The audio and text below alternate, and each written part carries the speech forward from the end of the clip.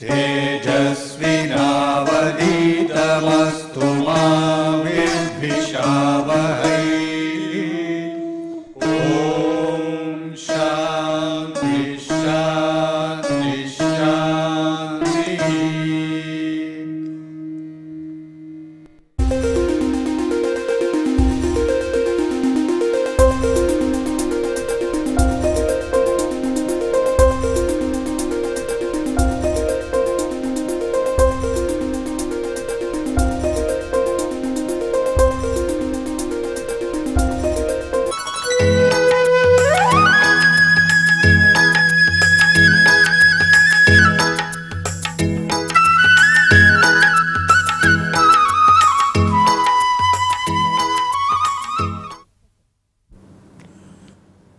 Continuing our discussion of Fourier series, today we will take up considerations of power and related aspects associated with a periodic signal.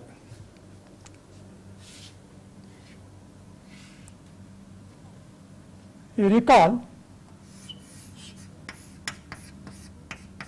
that the Fourier series expansion of a periodic f of t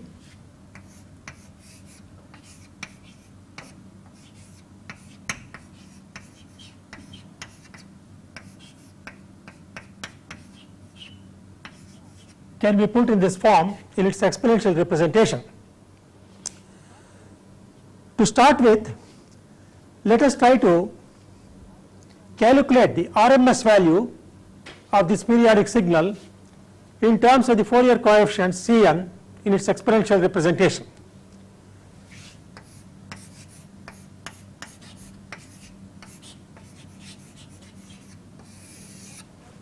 So we would like to calculate the RMS value of f of t. We can do this in time domain as the average of the mean square of f t, but we would like to carry out this analysis in terms of the complex coefficient Cn. Let us see how we do it.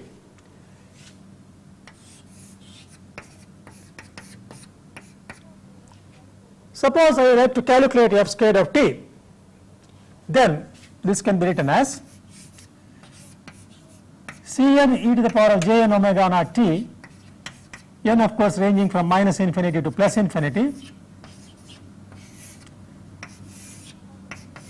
multiplied by the same series, but in order to facilitate our taking stock of the various terms, I would like the index here to be m instead of n.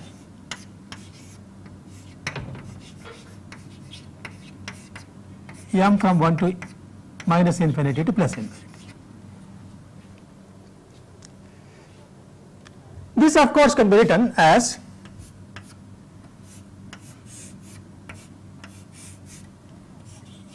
summed on m from minus infinity to plus infinity and summation on n from minus infinity to plus infinity. So each term here gets multiplied by each one of these terms on the second summation. So I have Cn multiplied by Cm e to the power of j m plus n omega naught t. Now in order to find out the mean value of this f square t, we should find out the average of this whole series. So the average of the summation is really the summation of the averages.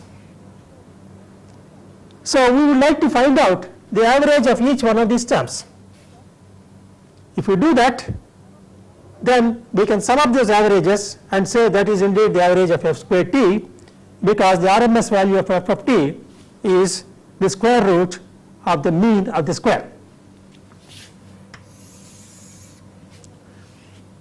Let us see the average value of Cm e to the power of j m plus n omega naught t. What is it going to be? When we are talking about the average, we always understand that it is the average over a full cycle, the complete period of the fundamental. So this is the only time dependent term, Cn and Cm are constant. So what do we have? If m plus n is an integer, then e to the power of j k omega naught t, if you integrate over a complete period, it's going to vanish, because it is after all cos m plus n omega naught t plus j sin m plus n omega naught t. Any sine term and cosine term integrated over a complete period or an integral number of periods is going to be 0. Therefore, the average of this will be 0 if m plus n is not equal to 0. So if m plus n is some non-zero constant, an integer, that's going to be 0. On the other hand, suppose we have a case if m equals minus n or m plus n is 0. If m plus n is 0, then this whole term becomes 1, and the average of Cn Cm is Cm itself. Therefore, the average of that would be Cm multiplied by Cm. And what is m? M equals minus n. When m plus n is 0, m equals minus n. Therefore, Cn multiplied by C minus n. And since we know that Cn and C minus n are complex conjugates of each other, you are multiplying a complex number by its conjugate. The result is simply the magnitude Cn whole square.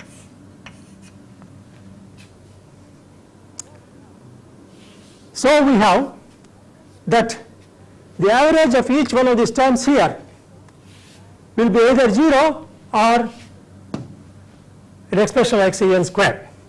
Therefore, we can now come to the conclusion that the average of f square t, the average of this term is the sum of the averages of this. Now let us see what happens. If I freeze a particular value of n and allow the m to take increments from minus infinity to plus infinity, so m goes on changing from minus infinity to plus infinity. When m takes minus n, then you have a non-zero average. For all other values of m, the contribution is 0. So when you take a particular value of n in the first summation, m equals minus n is the only term which gives some contribution, non-zero contribution. And that we do for all values of n. So the result is this will be n from minus infinity to plus infinity. For each value of n, the contribution can come only when m equals minus n, and on that condition the contribution is Cn squared. Therefore, this will be Cn magnitude squared. And what is the average of f square t? It is the RMS value of the periodic function square of the RMS value, mean square value. Therefore, if I write this as f RMS, or the effective value of this one, that is equal to Cn magnitude square, n ranging from minus infinity to plus infinity. You can see this can also be written as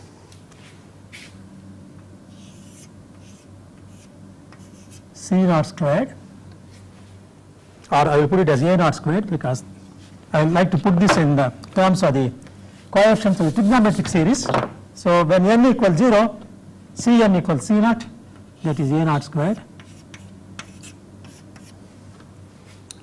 and Cn squared and C minus n squared together are both equal to each other. Therefore, this will be 2 times Cn squared will turn out to be An squared plus Bn squared over 2, n ranging from 1 to infinity. Because An squared plus Bn squared is 4 Cn squared, because square root of An squared plus Bn squared is 2 Cn, as you recall. Therefore, An squared plus Bn squared is 4 Cn squared. 4 Cn squared upon 2 is Cn squared, and n equals k and n equals minus k together contribute. One Cn term will come for positive n, another for negative n. Together they constitute An squared plus Bn squared over 2. So what do we find? That the RMS value of a composite wave, periodic wave, the square of that equals the square of the DC term and an squared plus bn squared, root of an squared plus bn squared cos n omega naught t plus Pn, as you recall, is the nth harmonic.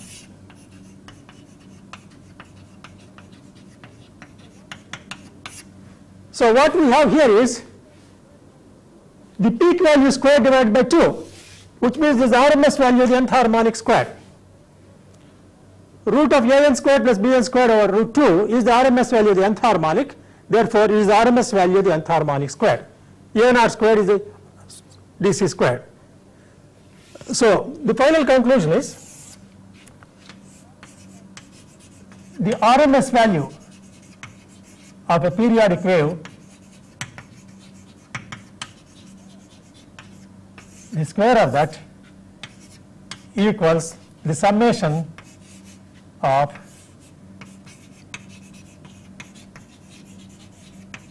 or I can say the sum of the RMS value squared of the harmonic complex.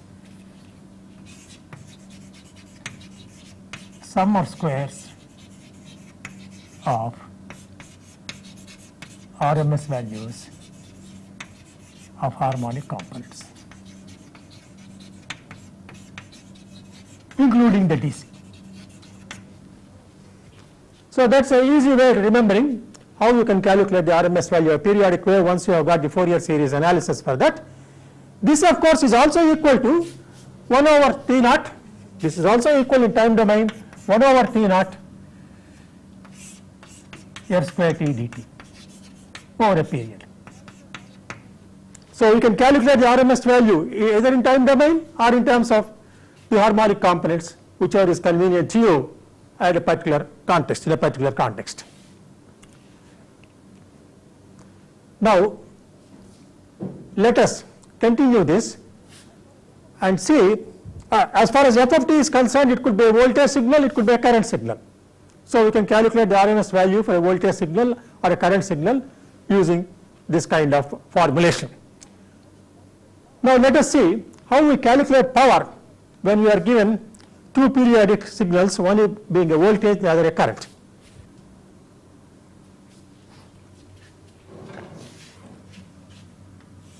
Let us assume that we have a network or a network element which has a periodic voltage applied across it and a periodic current IT going to the terminals.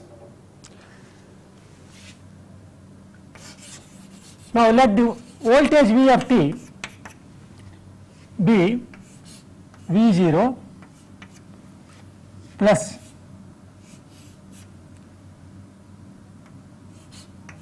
Vn cos n omega naught plus alpha n ranging from 1 to infinity. So that is the Fourier series expansion for the voltage wave, which is periodic with a fundamental frequency omega naught. This is the amplitude of the nth harmonic and this is the DC term. And likewise, let the current waveform be I naught plus n from 1 to infinity of In cosine n omega naught t plus beta n.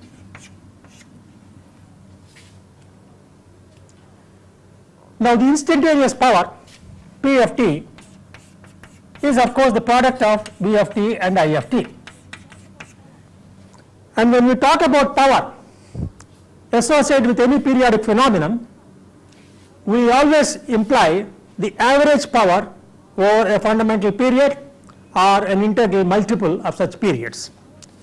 Therefore, when we say power associated with this voltage and current, that is the power input into this network N,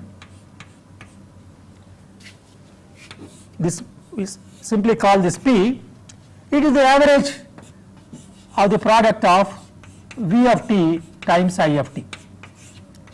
Always the average is over a complete period. So we take these two series and multiply them out. So you have the average of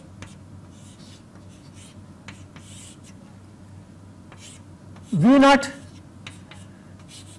plus Vn cos n omega naught t plus alpha n multiplied by I naught plus In cos n omega naught t plus beta n.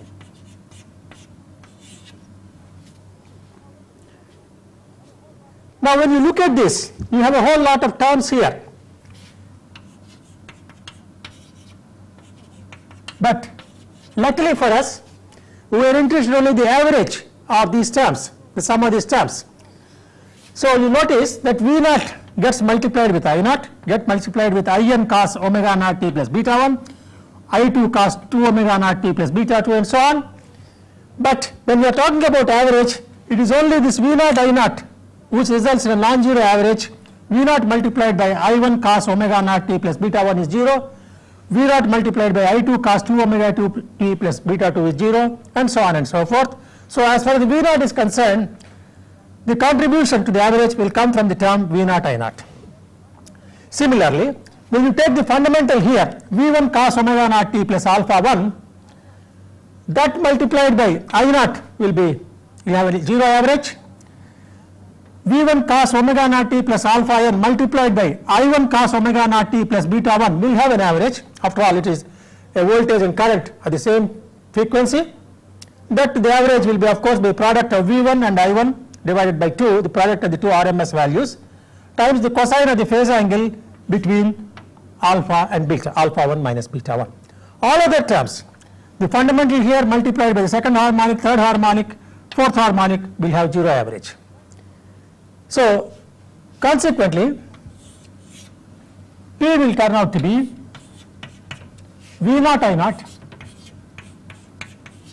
that is the product of the DC terms. The nth harmonic terms will be Vn In divided by 2 cos alpha n minus beta n. This is the power factor associated with the nth harmonic component, n ranging from 1 to infinity. So this is the DC power. This is the power associated with the nth harmonic.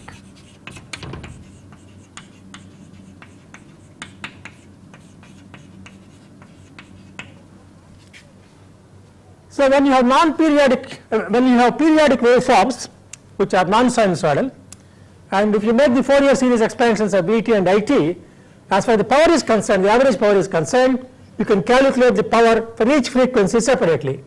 The product of V naught and I naught is the DC power. The nth harmonic power is calculated taking the nth harmonic voltage component, nth harmonic current component, multiplying their RMS values times cosine or the phase angle difference between them. As a rule, power is a nonlinear quantity associated with the voltage and current, nonlinear function of voltages and currents. However, in the particular case where the components are of different frequencies, you can calculate, superpose the power for each component separately, as we have seen here. Normally, if you have a voltage V as the sum of V1 plus V2 and the currents I1 plus I2, you can't say V1 I1 plus V2 I2 is the power, because you can't, it doesn't work out that way. But as long as you are calculating the power associated with a pair of currents and voltage components at different frequencies, then the summation will be valid. And this is what we are having here. You can superpose power, therefore. If you calculate the power associated with each set of pair of frequency components, current and voltage, you can do that. Also, if you have the same frequency, suppose you have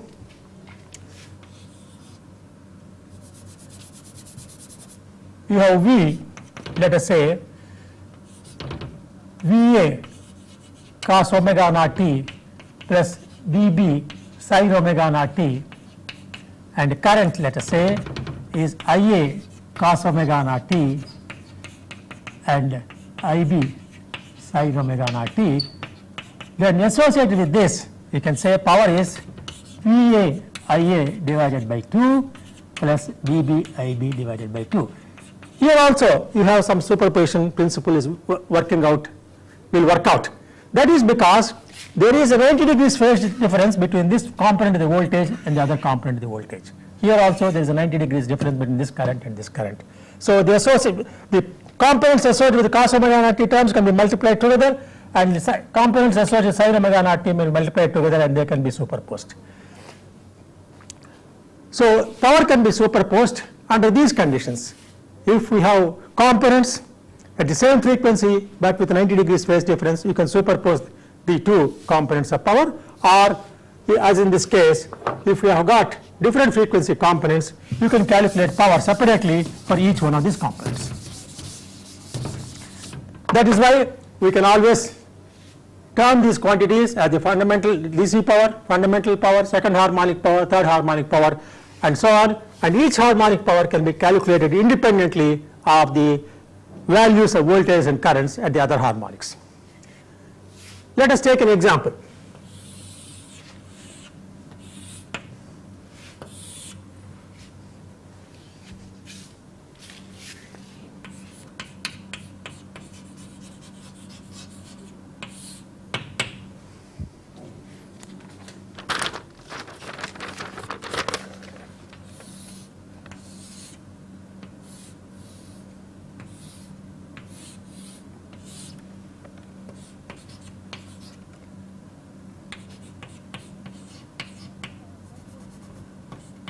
Suppose I have a 10 volt signal, a voltage, an offset square wave with a period t naught, and this voltage signal is given to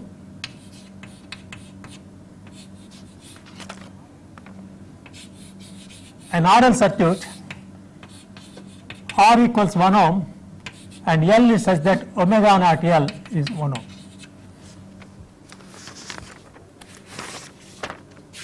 We have naturally a current I of t. The question that will be asked is, find IRMS and the power under steady state.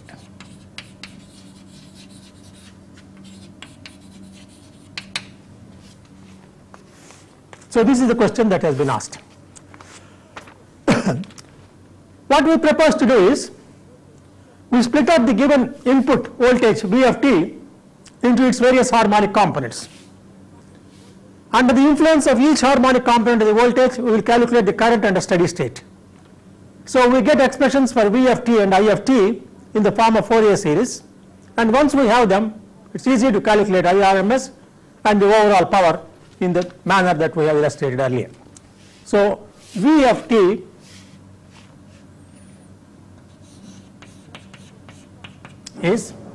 contains a DC component. The average value of this periodic wave is 5 volts, therefore that is a DC value. And once you remove the DC value, you have the familiar square wave that we have been talking about so often in the past. So it will have a Fourier series expansion of 4 times this amplitude divided by n pi, and you have only odd harmonic terms present and sine terms only will be present, because once you remove the DC term, this will turn out to be an odd function of time. Anyway, the final Fourier series would be sine n omega naught t, and n from 1 to infinity and n odd, because this has, once you remove the DC term, this will have odd half wave symmetry. So you have V of t, and now we do the steady state analysis of the circuit, and to do that we need to find out the impedance of the circuit for different frequencies. So Z j n omega naught. So for the nth harmonic frequency, the impedance of the circuit is R plus j n omega naught L, and since R equals 1 ohm and omega naught L is 1 ohm, this is Jn, so many ohms. So we have the impedance for different frequencies, we have the voltage. So under steady conditions, under steady state,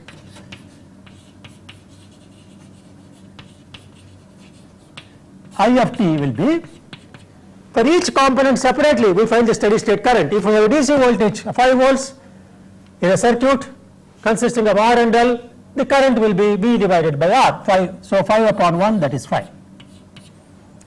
And the nth harmonic component, the voltage is 20 upon n pi. So the peak value of the current will be divided by this voltage divided by the value of the impedance, which is square root of 1 plus n squared sin n omega naught t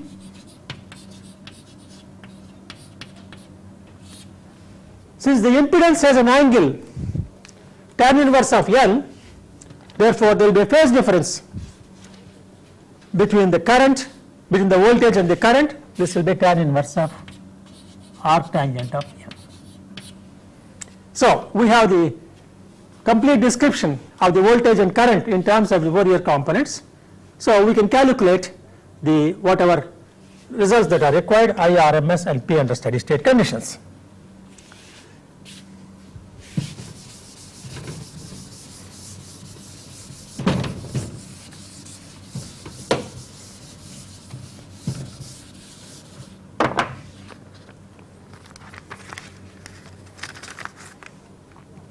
First of all, let us also calculate VRMS just for sake of interest. So VRMS squared will be the square of the DC term, phi squared, plus the fundamental amplitude square divided by 2, because we have to take the RMS value of the fundamental. RMS value of the fundamental is 20 upon root 2 pi squared. The third harmonic component 20 upon 3 root 2 pi whole squared, etc., etc., etc. And if you calculate this will turn out to be 25 200 upon pi squared times 1 plus 1 by 3 squared plus 1 by 5 squared, etc., etc. And this series is known to have a summation equal to pi squared upon 8. Therefore, this will turn out to be 25 plus 200 upon pi squared into pi squared upon 8. So this is total 50 watts. So VRMS equals 7.07, I'm sorry, 50, that is volts. The result which we would have obtained straight away from here, working out in time domain, it's quite simple. Once there is a peak value of 10 volts, you integrate this out and you get this result straight away. But it just I wanted to demonstrate the use of this formula for RMS value in terms of VT. That's how we got this. We could have got this same result working out in time domain straight away. But it is not so. You could not have got this in time domain so easily for I of t, I RMS, because once you have this type of voltage, the current under steady state would have a characteristic like this. Under steady state, that will be the value how the current will vary. So you must, if you want to find the RMS value of the current, you would have to find out the expression for I of t in this manner, so that the starting point is equal to the same at the end of the period, to fit the initial conditions suitably, and then do the integration. But now we have got the term expression for I of t in the form of Fourier series. We can calculate I RMS in terms of its various harmonic components. So phi squared, the DC term, plus summation 20 upon root 2 n pi root of 1 minus n squared whole squared, because this is the peak amplitude. The RMS value will be obtained by dividing by root 2, and then n from 1 to infinity n odd. You calculate the first few terms, you will get 25 from the fundamental, from the DC. From the fundamental you get 10.13 For the third harmonic you get 0.23. For the fifth harmonic you get 0.03, and therefore afterwards it will be negligible. So this will be equal to 35.39, and IRMS will be 5.95 amperes.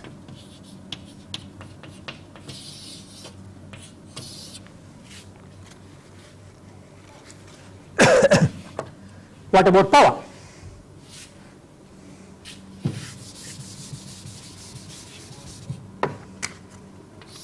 We have V of t and I of t here. So power we can calculate taking a particular term here and the associated current term here, and finding out the phase angle. So let us see the DC power P naught. Product of these two, the DC voltage and the DC component, the current, 25 watts. Fundamental power. Fundamental power, we have the amplitude of the fundamental voltage is 20 upon pi. The amplitude of the fundamental component of the current is 20 upon pi, n equals 1, square root of 2, and of course n is equal to 1. These are the product of the amplitudes. So multiplied by half, because we want to take the product of the RMS values, and cosine of the phase angle difference tan inverse of 1, that is equal to pi by 4. So cos pi by 4. And this turns out to be 10.13 watts. Similarly, P3 will be given by half of 20 upon 3 pi multiplied by 20 upon 3 pi. When you substitute n equals 3, this is root 10 cosine of whatever angle you will get for tan inverse of 3, and this will turn out to be 0.23 watts.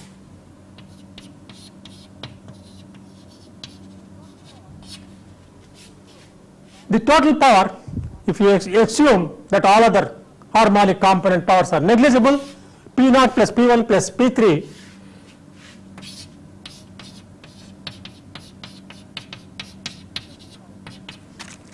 will be 35.4 watts.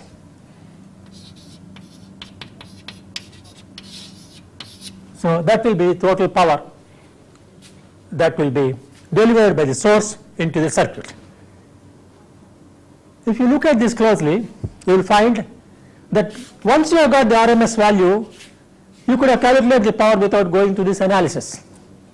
After all, you know the RMS value of the current in the circuit.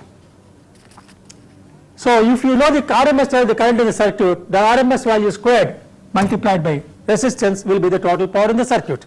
So indeed it turns out that IRMS squared is 35.39, and the power that we got also is the same thing, 35.4 watts. But it only illustrates the procedure, the principle that is involved, that is, you can calculate the powers for different harmonic components separately and add them up to get the total power in the circuit. The last example showed that the size of the various harmonic components and the powers associated with the harmonics go down as the order of the harmonic increases. So we should like to see how fast these various coefficients go down, and that is related to what is meant by convergence of the Fourier series.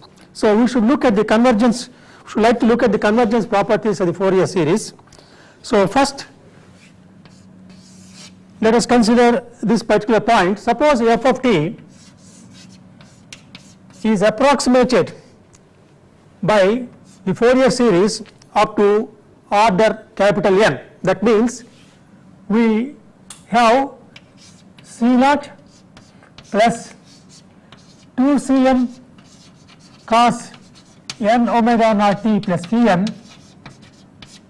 Now, if you take n from 0 to 1 to infinity, that constitutes the entire Fourier series. But now suppose I truncate the series at capital N. So, this is the approximated Fourier series. We take only a finite number of terms, and the difference between the actual f of t and the truncated Fourier series, we will call that the error E of t. So, this error now depends upon the value n that we take. Now, if you take the square of the error, integrate this from 0 to t naught and take its average, then this is referred to as the mean squared error. Mean square error. So, the square of the mean of the square of the error, this is called the mean square error. So, we will see that this decreases with the capital N, that value of n that you take. Closely related to this, and actually this expression is equivalent to another term like this. Suppose you take the RMS value of the given waveform and its square, f RMS square. Assuming that f of t is a voltage signal, this represents the square of the RMS value of the voltage signal. And if this voltage is applied to a 1 ohm resistor, this is the power that is dissipated in that 1 ohm resistor. Therefore, if this is a voltage signal, f RMS squared can also be thought of as the power available from the signal. However, if you take only the sum of the RMS values of the various harmonic components up to n, that means you take C naught squared plus n from 1 to capital N to Cn magnitude squared. 2Cn magnitude square is the sum of the squares of the RMS values of the harmonic components from 1 to n, because after all 2Cn equals square root of an squared plus bn squared.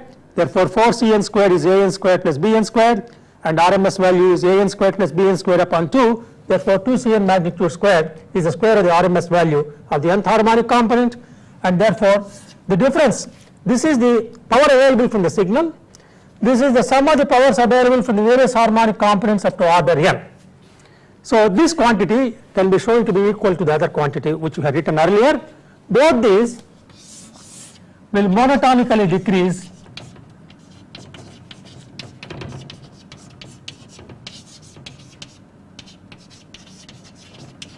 with n.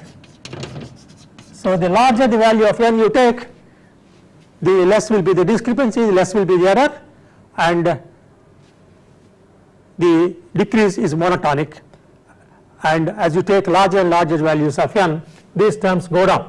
So, the next question that we would like to ask is, how fast do these Cn terms decrease with n?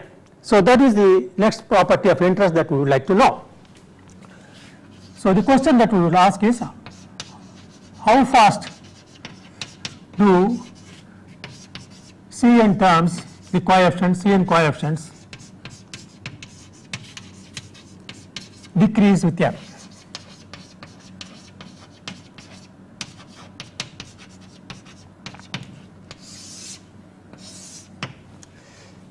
We would like to give the answer in the following manner. Suppose we take a f of t has finite discontinuities.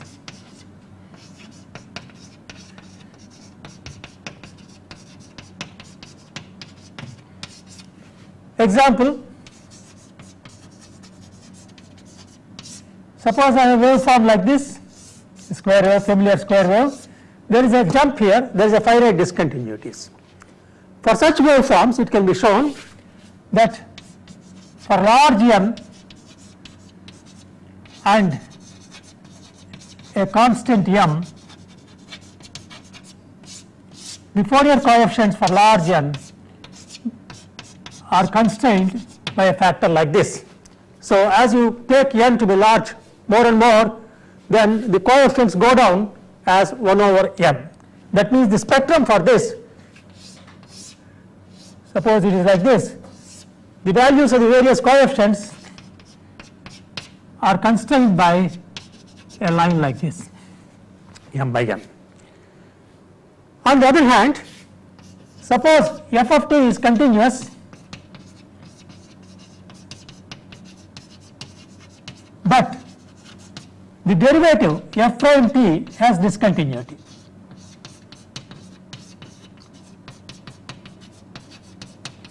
That means the function itself is continuous, but then there is a discontinuity in its derivative. An example function like this will be like this. Suppose I have something like this. This is a periodic function, it is continuous, there is no jump anywhere. But if you take its derivative, the derivative here is like this, the derivative here will be negative. That means the derivative function of this will be something like this. So the derivative has a discontinuity, but the function itself is smooth. In this event, the Fourier coefficients go down as m by n squared. That means that they decrease as 1 over n squared. That means the decrease is faster than in this case, because this is a smoother function than this. You can continue like this. Suppose you say the lowest order derivative,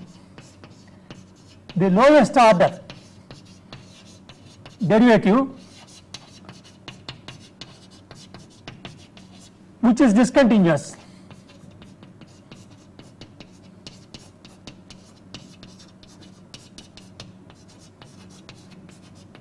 is k. That means first k minus 1 derivatives are continuous. The first time a derivative fails to be discontinuous is order k, then it can be shown that Cn goes down as m over n times k plus n to the power of k plus 1. That means this is a much smoother function than the earlier one, therefore the decrease of Cn coefficients will be much faster. As an example,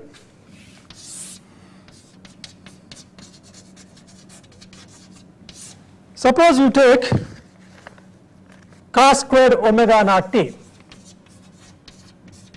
This is a very smooth function. All its derivatives are continuous. And the Fourier series expansion really is half plus 1/2 of cos 2 omega naught t. So you have the DC term, you have the second harmonic term, all the other terms have 0. So you have really one DC term and one second harmonic term here. That means further terms are all 0. Because this particular function of time is very smooth, all its derivatives are continuous, therefore the Fourier series go down very fast, and in fact they become 0 after n equals 2. So this is an example of very smooth function. That means, in other words, to say, if the function is smoother, then the faster will be the rate of decrease of the Cn coefficients. That is the summary of what we have discussed under this head. The third question that we would like to ask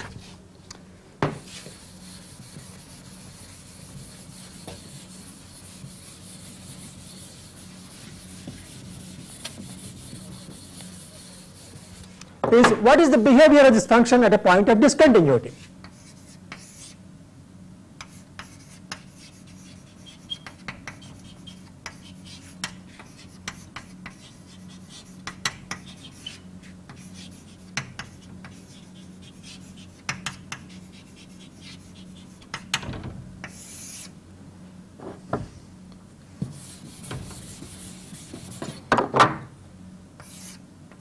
Let us say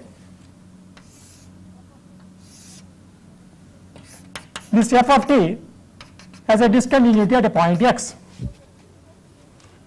Now, if you take the Fourier series and evaluate the value of f of t at f of x, it turns out that the series, the Fourier series converges to f of x plus f of x minus divided by 2. The limit of f of t as you approach x from this direction, this value is f of x minus. The value here is f of x plus. So depending upon how you approach x from the right or left, you get x minus or x plus. But the series will converge to midpoint between these two. This is the point to which the series will converge, irrespective of how you define f of x. So you may define f of x as some value, not necessarily this, but as far as the series is concerned, it converges to this. Now let us look at this figure where we took the Fourier series for a square wave, and we have taken up to the 49th term. Now, the series converges to 0 at this point, which is the proper thing to do, which is the average of the left limit and right limit. But you would also observe that there is a small amount of overshoot just before the jump and just after the jump. And this overshoot is referred to in literature as Gibbs phenomenon, and the amount of overshoot is 9% of the total jump. And this is something which will persist no matter to what order of harmonic you go to. Just discuss two additional properties of the Fourier series.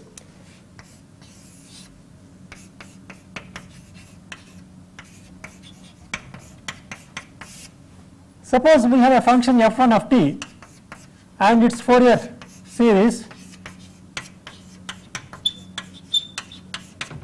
is this with c and 1 as the coefficients. Now, if this function f of t is shifted in time, translated in time by a certain amount, let us say f1 t minus tau. So, it is the same function, but the origin is shifted. It is delayed by an amount equal to tau seconds. Then it can be shown that the corresponding Fourier series for this will be such that Cn2 is Cn1 multiplied by e to the power of minus Jn omega naught tau, which immediately shows that the magnitude of Cn2 is the same as the magnitude of Cn1. However, the phase is different, the angle is different, which means that the magnitude spectrum of f1 of t and the magnitude spectrum of f1 of t minus tau will be the same. The phase, however, is decreased by an amount proportional to the frequency. An example of this we have seen earlier when we took a square wave with the origin at two different places, and you could express a square wave in terms of cosine functions or sine functions. So, this is an important property, that the constitution of the various harmonic components, the proportions of the various harmonic components will not depend upon where you place the origin.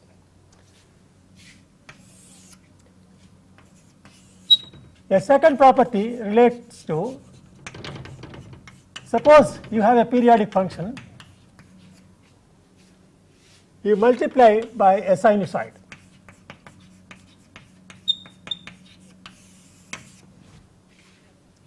Again, let f of t be the periodic function.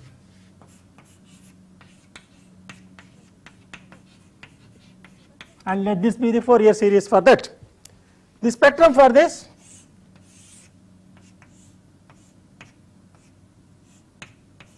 is C naught, C1, C2, C minus 1, C minus 2, etc. Now, what I would like to ask is, if f of t is multiplied by cosine omega c t,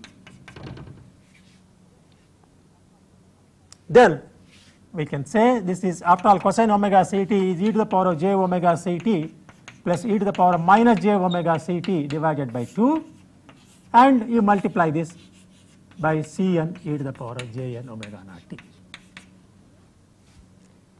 The result is you get one expansion Cn upon 2 e to the power of j n omega naught. I may as well write this omega c plus omega n omega naught, omega c plus n omega naught t, plus another group of terms Cn by 2 e to the power of minus j omega c minus n omega naught.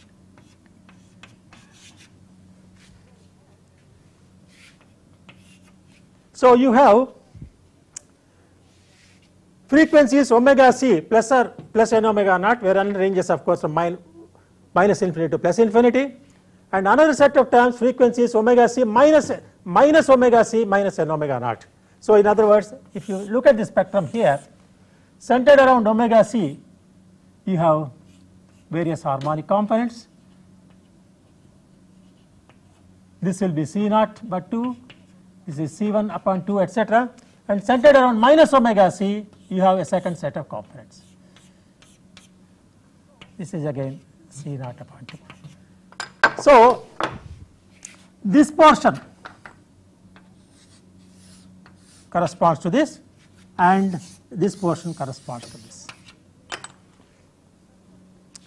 So, what it means is the spectrum gets divided into two parts. One part is shifted to omega c, another part is shifted to minus omega c. Instead of being centered around the origin, it is centered around plus omega c and minus omega c. This is done in communication and instrumentation. When you want the information content of a signal, instead of being centered around the DC value, you would like to be shifted to a more convenient frequency for purposes of instrumentation or communication, and in that context this is said to be the carrier frequency because it carries the information content associated with f of t. You can use this to use this information. As an example, you can think of, if you have a full wave rectified sine wave, you can think of this as the product of a sine term and a product of and a square wave. Suppose you multiply these two out, you can get this. Therefore, to find the Fourier series for this, you can use this property and then find the Fourier series. I will leave this as an exercise for you. To sum up, we have discussed at length the various properties of Fourier series, how the series can be obtained, the characteristics of the series, and how it may be used to analyze circuits excited by periodic but non-sinusoidal waveforms. We derived analytical expressions for calculating the various harmonic components. This is a process which is referred to as harmonic analysis. If the function f of t is given in the form of analytical expression, we can carry out this harmonic analysis analytically in the way we have done in the various examples. However, if the function is available in a graphical form with no analytical expression on hand available to you, then we can use numerical methods. And computers can also be used, software programs can be developed to give the various harmonic components once you have the waveform prescribed, or it can even be captured by means of discrete data points experimentally. We also have instruments available to do this harmonic analysis. There are two categories of instruments. One is called the harmonic analyzer, where you feed the signal to the harmonic analyzer and you tune it and get the amplitude or magnitude of each harmonic component one at a time and read it out on a meter. The other class of instruments are known as spectrum analyzers, where if you feed the signal, you will find the entire magnitude spectrum displayed on a screen. This is called a spectrum analyzer.